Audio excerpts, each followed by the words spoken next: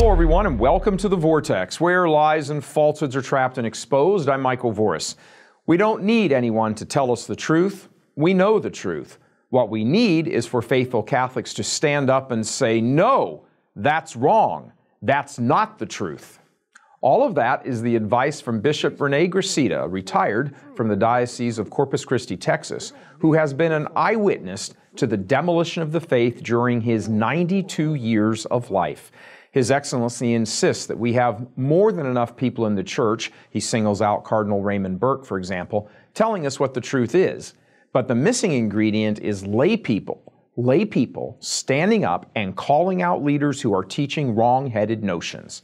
Last Christmas, Bishop Gracidą sat down with our church militant crew and spoke on camera for almost 3 hours about the challenges facing the faithful, potential solutions to the current catastrophe, and reflected in depth on how we arrived at this point. All this week, the Vortex will be bringing you portions of that interview, the complete version of which can be seen by signing up for a 15-day free trial to become a premium member.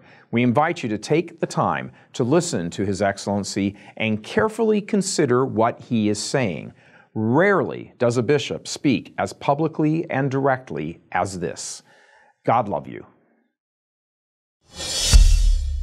Do you think there needs to be more effort on the part of faithful Catholics, mostly laity, to keep pointing out, this isn't Catholic, this is going wrong, the education isn't there, there's too many problems in seminary, whatever all of the issues are?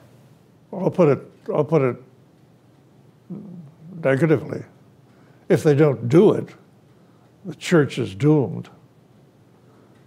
I've said over and over again that one of the greatest gifts that John Henry Cardinal Newman gave to my education was when he wrote in the historical tract about the Arian controversy in the 4th century. And Cardinal Newman said that there was a moment in the 4th century when the majority of bishops were either Arian or semi-Arian, and if it wasn't for the Pope and Athanasius, the church would have been ruined. But the Pope and Athanasius enabled at the Council of Nicaea to clearly define the nature of Christ as divine, and that saved the church from total heresy. So it was the census. He said, he wrote that the laity would not hear of the heresy.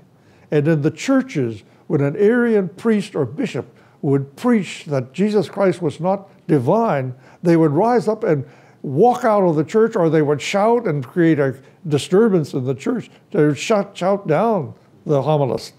No, it's not true. It's not true. You're wrong. So it was the sensus fidelium expressed verbally out loud by the faithful in the 4th century that enabled the Pope and Athanasius to save the church from the majority of bishops. That's what Newman says. Newman says the majority of bishops were either Arian heretics or semi-Arian heretics. That's mind-boggling. Sure.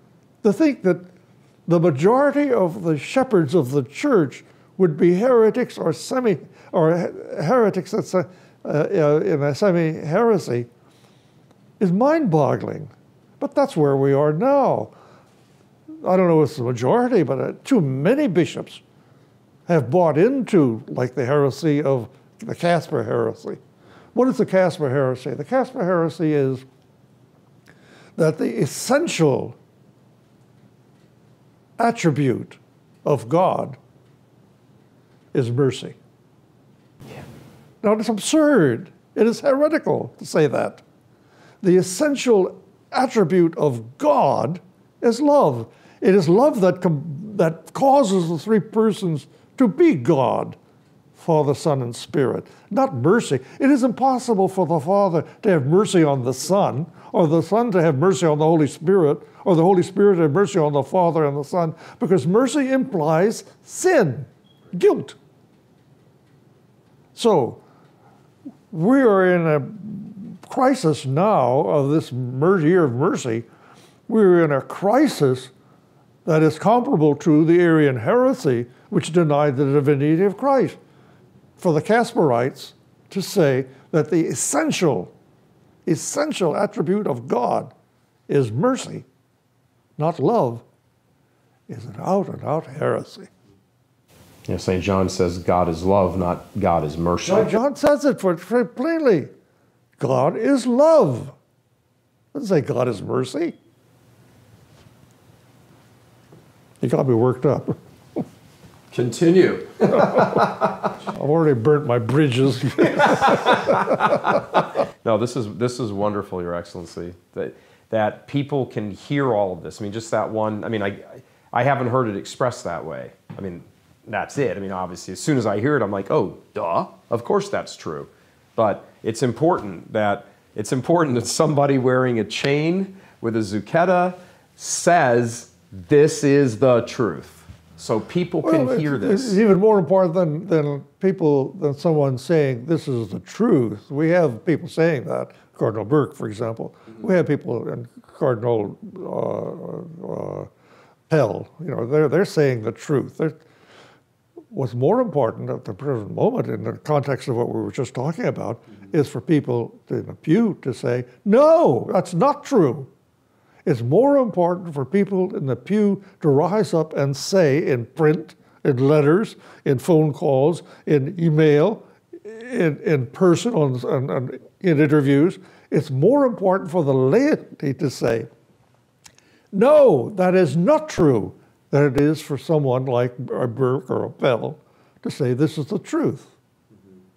The truth, we know what the truth is. It is in the magisterial teachings of Benedict and John Paul II and the preceding popes, Leo XIII, Pius X. These popes have spoken the truth. We know the truth. We don't need to hear someone tell us the truth. What we need to hear more and more of at the present time in the church is for laity to say, no, that's not true. That's not true. Just like in the 4th century, when those people stood up in the church in Egypt and shouted down Arius and said, no, you're wrong. He is divine. He is divine. When Anthony from the desert could come in and shout down Arius and say, I have seen him. You know, in an apparition, when Jesus appeared to him in the desert with his hands and wounds and so forth. When Jesus appeared to that St. Anthony in the desert, he revealed himself as being divine. Sure. Okay? So Anthony could shout out in church in Alexandria or Cairo, no, you're wrong. I have seen him. He is God. That's what we have to do. Need today. People to stand up in their churches and say to the priest, homilist, or to the bishop, homilist, no, you're wrong. You cannot give Holy Communion to abortionists or to abortion-promoting legislators or to divorce and remarry. You cannot do it. St. Paul says you do not feed the Eucharist to dogs. Okay, you got me worked up again. Are there enough laity who understand this to stand up and say this? We have to help them. That's what Church Militant is doing. You need to help people through the Church Militant to stand up in their pew in their churches and to shout, Father, you're wrong. That's not true. If enough people do that at Mass, when a priest says something from the pulpit, like gay marriage is okay. It's okay for two men to enter into marriage. Someone needs to stand up in the pew and say, no, you're wrong. Believe me, that'll cause an uproar. The ushers will probably come and get them and usher them out, okay? But it's still the effect has been done. The priest will know better the next time to say from the pulpit that two men can enter into marriage. He'll be apprehensive, he'll be afraid that someone else will stand up and say, no, you're wrong. What is the single most important thing now? You may have just answered the question, but what is the single most important thing now on a natural level that faithful laity can do? can engage in. I just told you. Challenge. Resist? Do they need to resist? Right now, they're suffering in silence. But they need to object. The laity, the sensus fidelium is that common sense among the laity who have accepted the magisterial teaching of the church, which is the foundation of their faith. Having accepted that, when they hear something which is contradictory to the magisterial teaching of the church, the sensus fidelium is an impulse which causes them to speak out and say, no, that is not true. Don't say that. You can't say that. Stop. That's the sensus fidelium in action. Not to sit and suffer in silence. Gee, that's crazy. That's weird. That's wrong. Speak up. Speak up. Resist. Okay. Object. Object. Getting ready to buy or sell a home? Do you want to help support pro-life organizations? Then you need Real Estate for Life. Their experienced team of professional agents is ready to help you in every step of your journey, whether you are buying, selling, or both, and anywhere in the world. On top of that, what makes Real Estate for Life so great is that with every property bought or sold through one of their agents, an average of $1,000 and sometimes much more is donated to support the culture of life.